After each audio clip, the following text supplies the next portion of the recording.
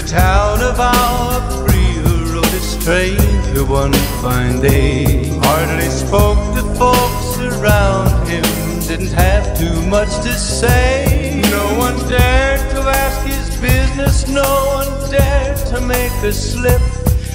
The stranger there among them had a big iron on his hip. It was early in the morning when he rode into the town. He came riding from the south side, slowly looking all around. He's an outlaw, loose and running, came the whisper from each lip.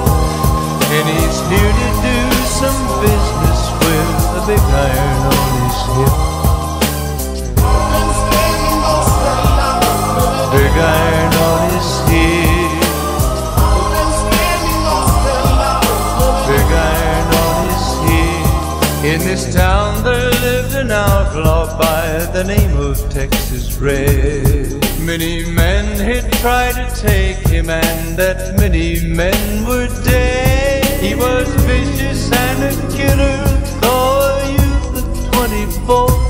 And the notches on his pistol numbered 119 more. Now the stranger started talking, made it plain to folks around. Was in Arizona ranger, wouldn't be too long in town. He came here to take an outlaw back alive or maybe dead. And he said it didn't matter, he was after Texas Red.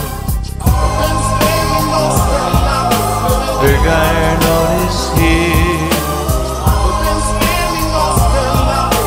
Big iron on his hip. Wasn't long before the story was relayed to Texas Red. But the outlaw didn't worry, men that tried before were dead. 20 men had tried to take him, 20 men had made a slip. 21 would be the ranger with the big iron on his hip. The morning passed so quickly, it was time for them to meet. It was 20 past 11 when they walked out in the street. Folks were watching from the windows, everybody held their breath. They knew the handsome ranger was about to meet his death.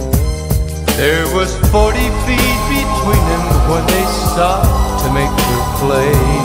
And the swiftness of the ranger is still talked about today. Texas Red is not cleared leather for a bullet barely ripped. And the ranger's aim was deadly with the big iron on his hip.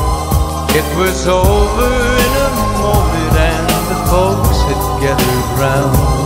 There before them lay the body of the outlaw on the ground. Oh, he might have went on living, but he made one fatal slip when he tried to match the ranger with the big iron on his hip.